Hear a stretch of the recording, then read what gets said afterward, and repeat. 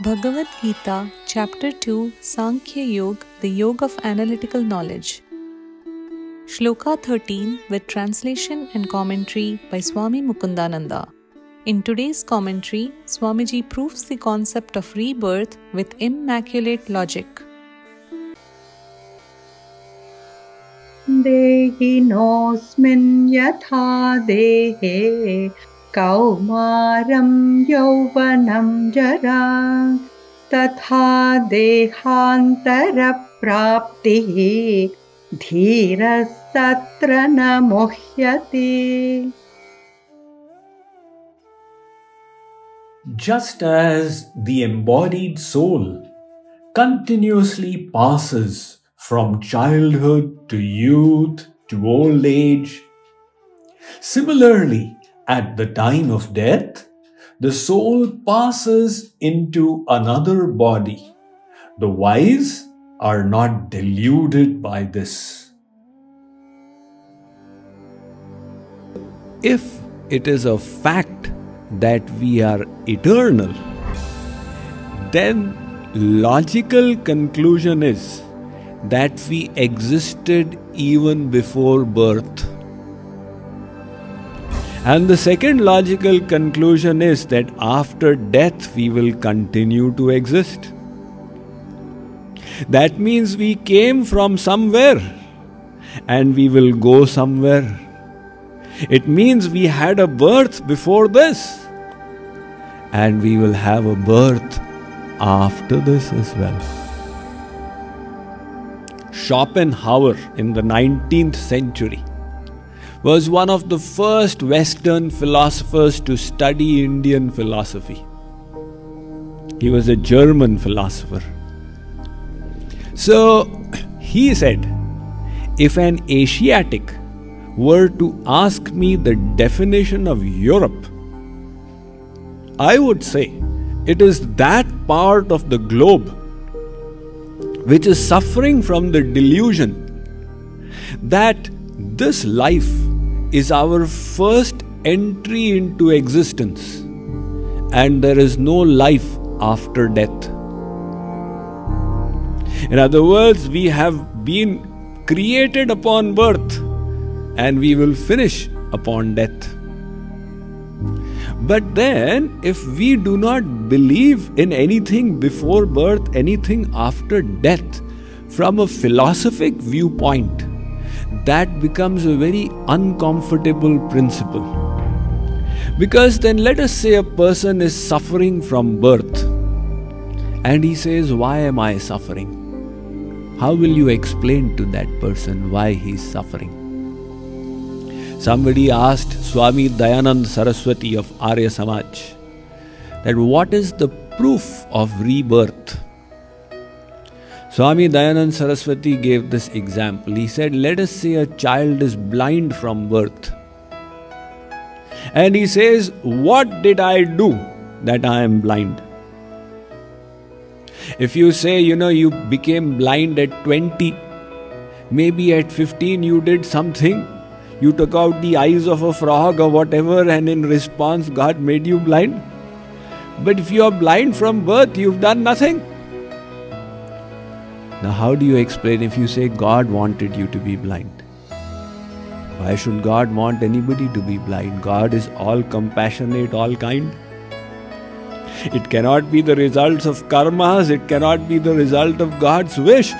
The only logical answer is that this is the result of the actions of your past life. So, without accepting the concept of past life, it becomes very difficult to answer such philosophic questions. And besides, the perspective also changes. Even in Indian philosophy, there was Charvak who believed that this life is all there is. So he did not even believe in heaven and hell. So he said, Yavat jivet sukham jivet trinam kritva ghritam pivet bhasmi bhutasya dehasya punaragamanam kuta. He said, you are the body. When the body is burned upon death, you will be finished. So you don't need to think about any afterlife. You don't need to think of the consequences of your actions. If you get happiness by sinning, go ahead and sin. There are no consequences. Na swargo, na pavargo va, naivatma paralaukika. There is no heaven, there is no hell, nor is there any atma. You are a bag called this body as long as you live. Beg, borrow or steal, but be happy.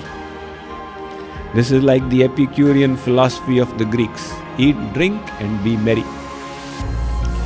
But if there is a previous life, there is an afterlife, then one needs to have a longer vision.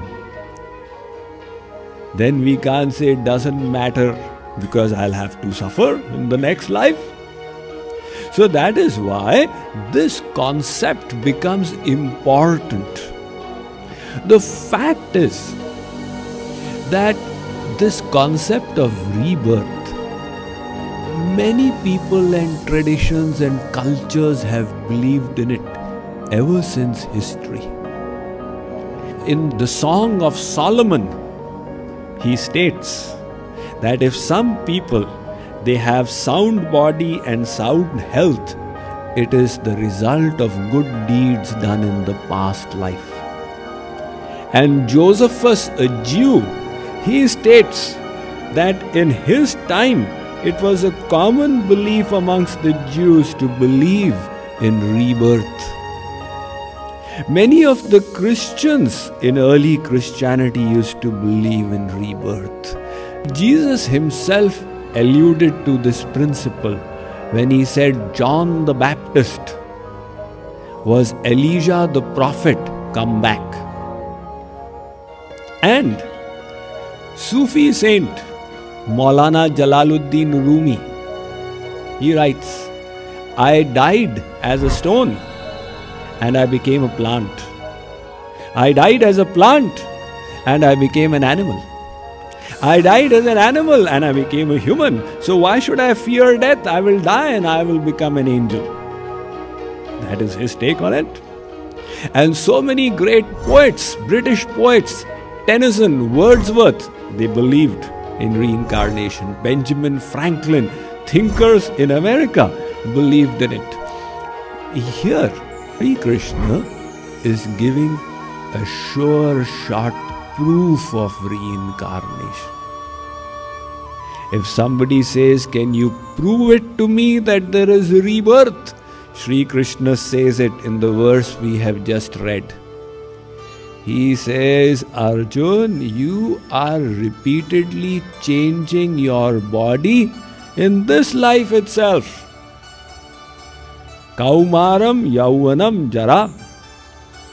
First you have a child's body, then a grown-up's body, adult's body, old person's body.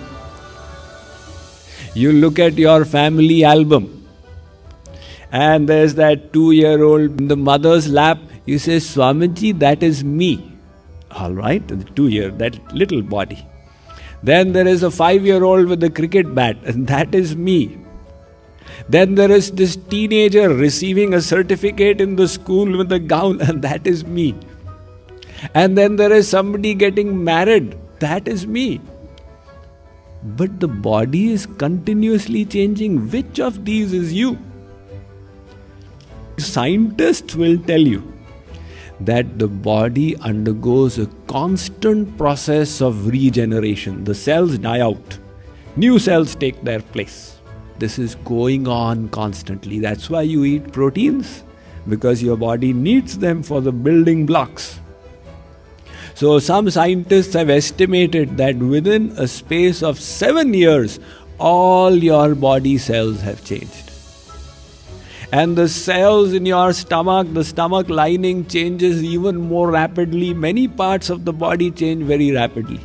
And if you go into the chemistry, you see, when you are breathing, there are metabolic reactions in all the cells and the carbon dioxide is released.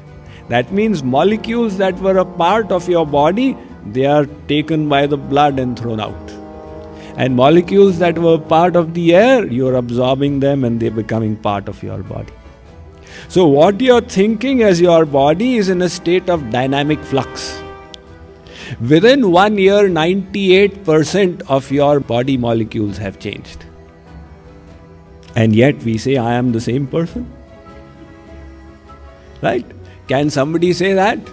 Let us say somebody commits a crime and the judge says, 7 years ago you did this crime, now you must be punished.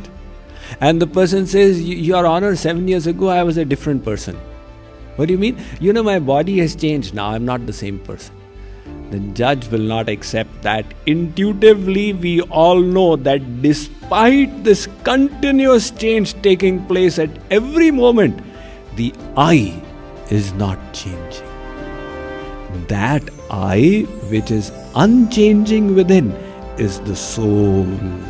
And Shree Krishna says, Arjun, you are seeing it in front of your eyes, that the soul is passing through so many bodies.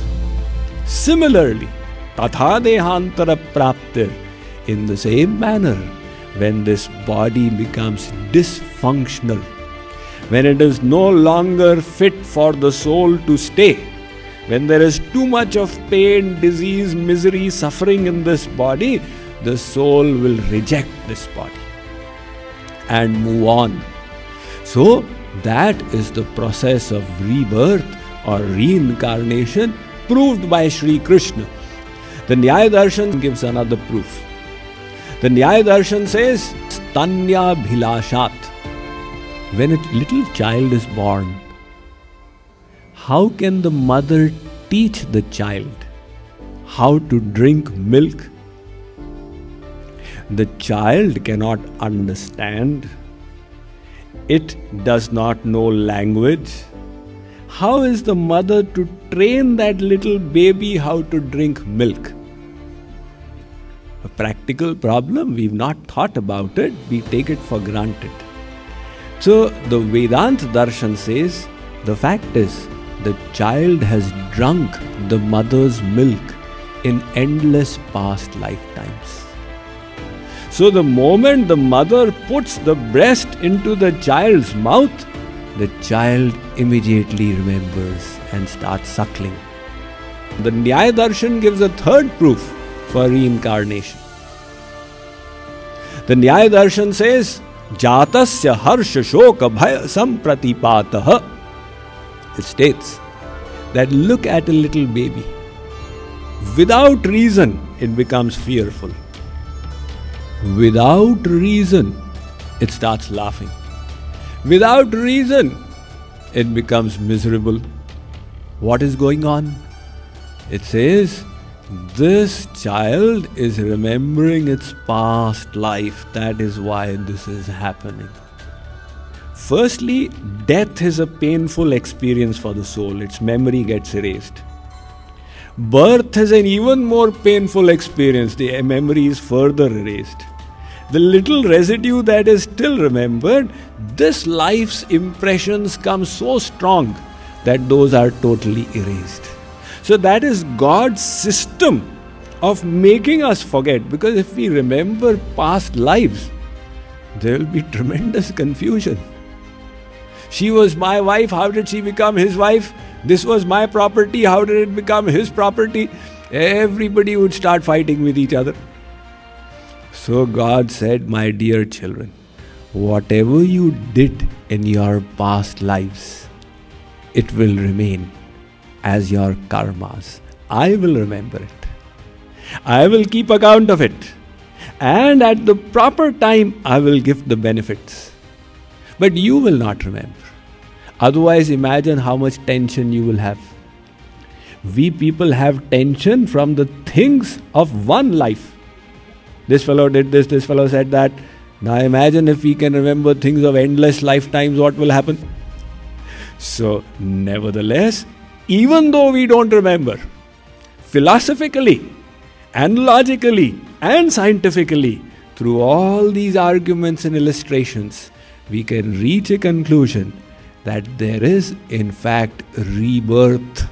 And we, the soul, do not die upon death. We are eternal.